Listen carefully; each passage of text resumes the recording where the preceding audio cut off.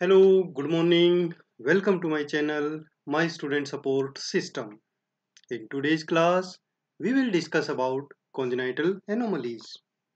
This class I am taking in English. If you want to see this lecture in Hindi, you can go to my channel. You can subscribe the channel so that you can get notification of upcoming lectures. Let us start. What is congenital anomalies? Congenital anomalies can be defined as structural or functional malformation that occur during intrauterine life and can be identified sometime prenatally, sometime at birth, or sometime may be detected later in infancy, such as hearing defects. Congenital anomalies are also known as birth defects in simple language. Congenital anomalies have significant impact on individual, families, healthcare system, and societies. It may lead to long-term disabilities and even death. The most common and severe congenital anomalies are heart defects, neural tube defects, and Down syndrome, while some moderate congenital anomalies are cleft lip and cleft palate. Although congenital anomalies may be the result of one or more genetic, infectious, nutritional, or environmental factors, it is often difficult to identify the exact cause. Let us see what are the causative factors for congenital anomalies. There are many factors such as genetic factors, socio-economic and demographic factors, environmental factors, some infections, and maternal nutritional status. Let us discuss them one by one. First factor is genetic factor. Genes play important role in many congenital anomalies. This might be through sudden change in the gene known as mutation. Some ethnic communities have comparatively high prevalence of rare genetic mutations such as cystic fibrosis and hemophilia C. Second factor is socio-economic and demographic factors. Low income may be an indirect determinant for congenital anomalies, with a higher frequency among resource-constrained families and countries. This high risk relate to the possible lack of access to sufficient nutritious foods by the pregnant women and increased exposure to the agents or factors such as infection, alcohol, or poorer access to health care and screening.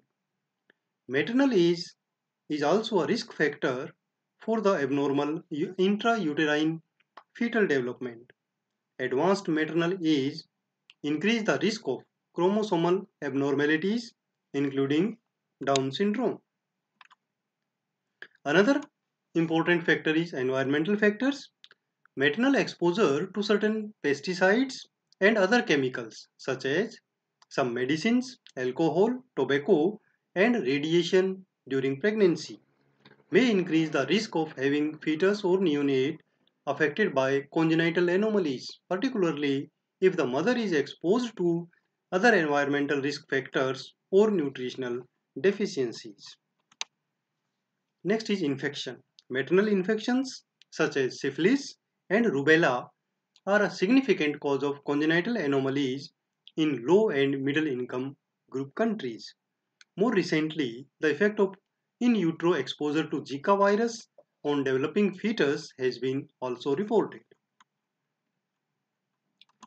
Next is maternal nutritional status. Maternal folate insufficiency increase the risk of having baby with a neural tube defect, while excessive vitamin A intake may affect the normal development of an embryo or fetus.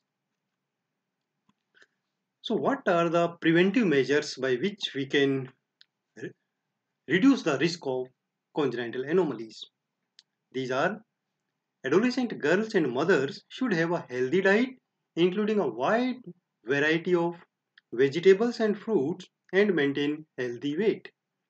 An adequate dietary intake of vitamins and minerals and particular folic acid should be ensured in adolescent girls and mothers.